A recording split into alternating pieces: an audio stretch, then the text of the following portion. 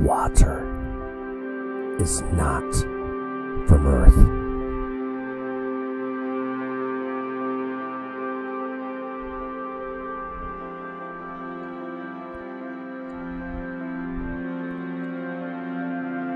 Watts. Water is not from Earth. Water is the only alien.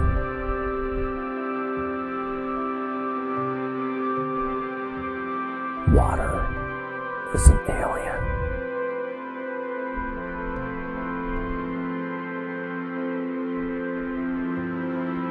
Watts. Water is electricity.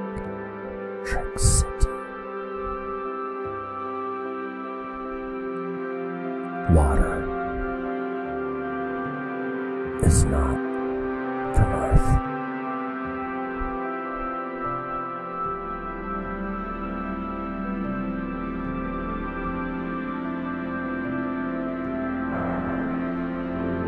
Scientists have looked long and hard into the origins of Earth's water, and what they've found is amazing.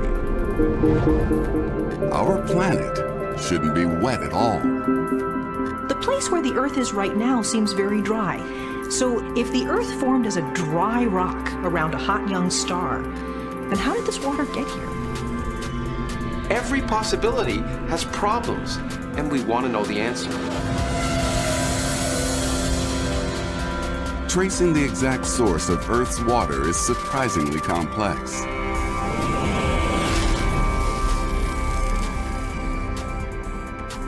The journey starts over 4.6 billion years ago, during the formation of our solar system. A vast cloud of gas and dust hangs in space. Inside this cloud, atoms of hydrogen and oxygen proliferate. Oxygen is one of the most abundant atoms in the universe. Hydrogen is the most abundant atom in the universe. You're going to get a lot of whatever it is they form. Over millions of years, these highly reactive atoms bind together to form H2O, water. Water is a fairly simple molecule. It's made of 2 hydrogens and 1 oxygen.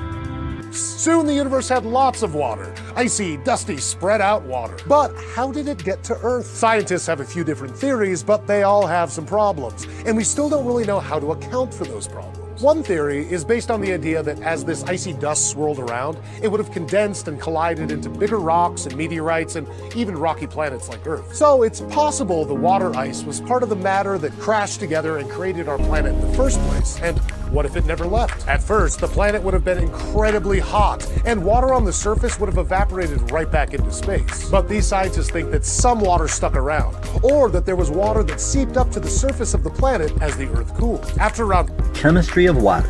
Water is an inorganic molecule that is the most important compound in the body.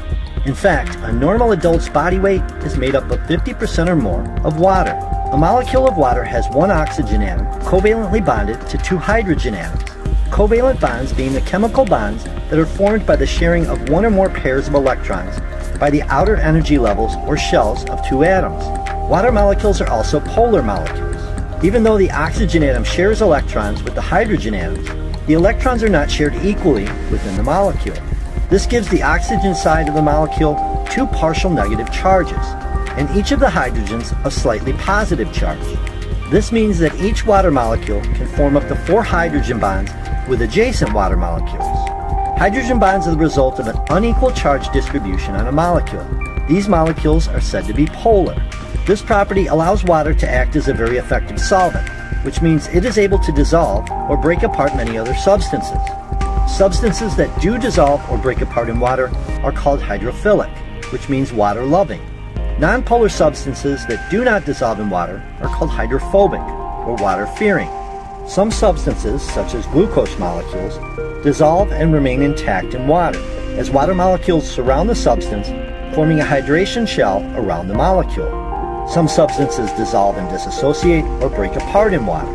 Table salt, or NaCl, when added to water will dissociate to form positive sodium Na ions and negative chlorine Cl ions, with hydration shells forming around each ion.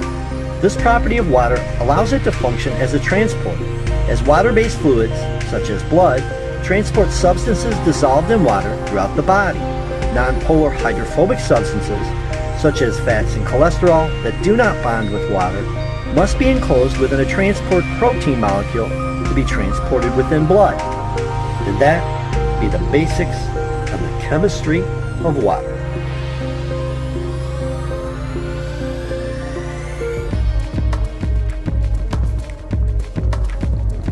We first need to understand how rivers work.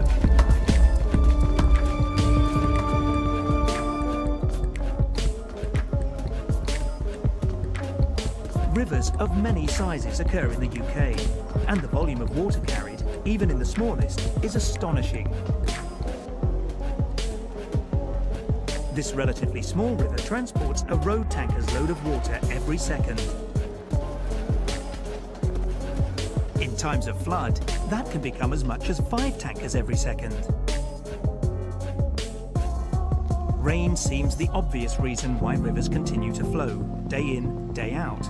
But days or even weeks can go by without any rainfall. So why do rivers flow during these times?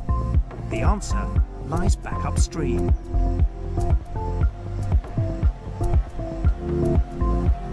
The land that a river drains is called the catchment, and a river of this size could collect the rain that falls on an area of several hundred square kilometers.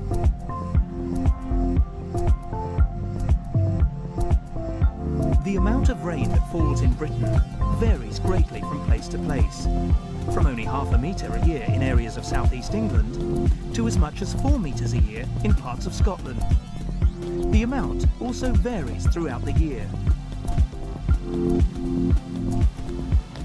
The fate of each drop of rain depends on where and when it lands. Some of the rain evaporates back into the atmosphere from the surface of plants. Water hitting the ground can also evaporate, as well as soak into the soil. Once in the soil, it can be used by plants before being passed back into the atmosphere. Large plants, like fully grown oak trees, can use as much as 400 litres a day. Some of the rainfall will also move off downhill. This is known as runoff. The amount of rainfall that becomes runoff depends on how much rain there is and when during the year it falls. It also depends on the type of land on which it falls. Ploughing, for example, will reduce runoff by holding up the water, allowing it to soak into the ground. Runoff will be greater on bare soil, and greater still where land is built on.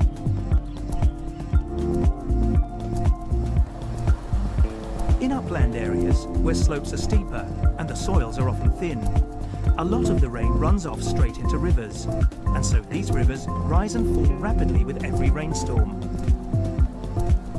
When the amount of rain falling is more than the river can carry away, the inevitable happens.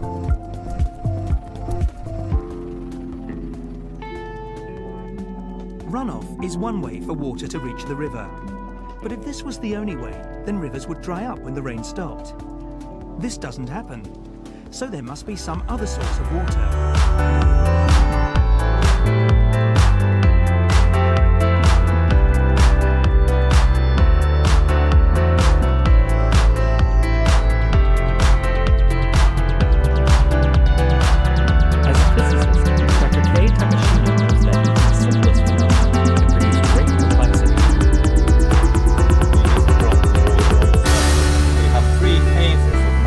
Coexisting and interacting with each other already. The question is, what happens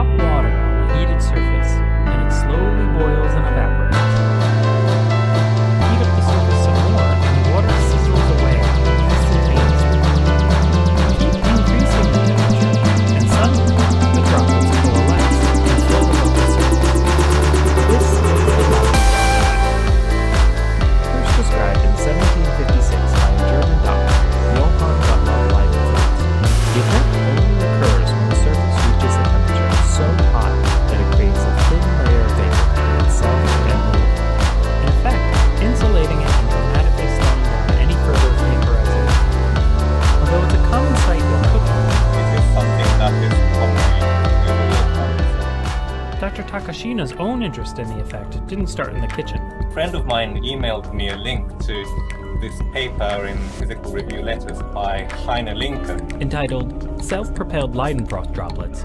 The paper reported a way to move beads of water across a heated surface covered with stair-like ridges. As the droplet encountered a ridge, the flow of vapor beneath it pulled it up and over, even when the surface was on a slight incline. With no moving parts, the process could potentially be used to cool an overheated microchip inside of a computer. and it looked so interesting. I mean, you have to try it, right? So Dr. Takashina and a group of physics undergraduates at the University of Bath got to work building and testing different ridged blocks. Right off the bat, the team noticed The sharper the teeth are, the steeper the angle they seem to be able to climb. and this led them to wonder what else would affect the droplet's ability to climb. So at very high temperature, the droplets become completely levitated. And there, they can't climb very steep inclines at all. The steepest angle they climb is achieved at a lower temperature. Here the droplets weren't 100% levitated. They still had contact with the surface, and this allowed them to grip its teeth. But as the team started using temperature to precisely control the ascent of the droplets, they noticed that depending on the temperature of the block, the water would move in different directions. And this was completely unexpected. And really cool. When the surface was heated over the Leidenfrost point, the droplets curved to the left. If they were under, they veered to the right. There must be something in the structure of the surface. Upon magnifying the ridges, the team noticed that they had small grooves, which we think is responsible for the directionality. And as one might expect from a team of undergraduates, a creative idea took hold. If you arrange the blocks in the right directions and you put the walls in the right places, it will work. Behold, the Leidenfrost maze.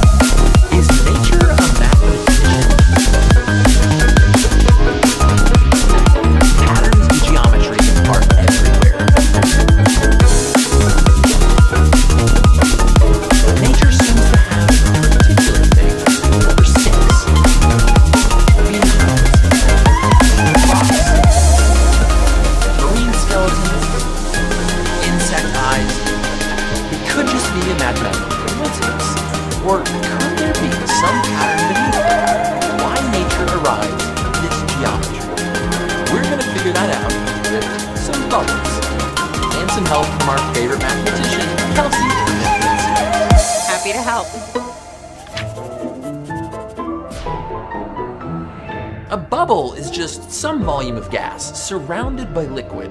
It can be surrounded by a lot of liquid, like in champagne, or just a thin layer, like in soap bubbles. So why do these bubbles have any shape at all? Liquid molecules are happier wrapped up on the inside, where attraction is balanced than they are at the edge. This pushes liquids to adopt shapes with the least surface. In zero G, this attraction pulls water into round blobs. Same with droplets on leaves or a spider's web. Inside thin soap films, attraction between soap molecules shrinks the bubble until the pull of surface tension is balanced by the air pressure pushing out. It's physics. Physics is great, but mathematics is truly the universal language. Bubbles are round because if you enclose the maximum volume with the least surface area, a sphere is the most efficient shape. Yeah, that's another way of putting it. What's cool is if we deform that bubble, the pull of surface tension always evens back out to the minimal surface shape.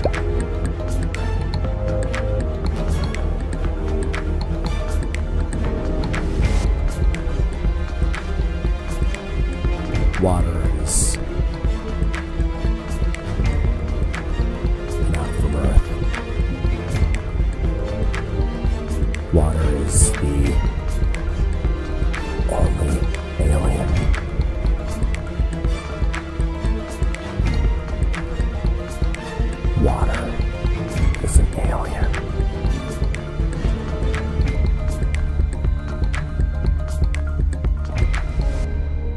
watts. Water is electricity.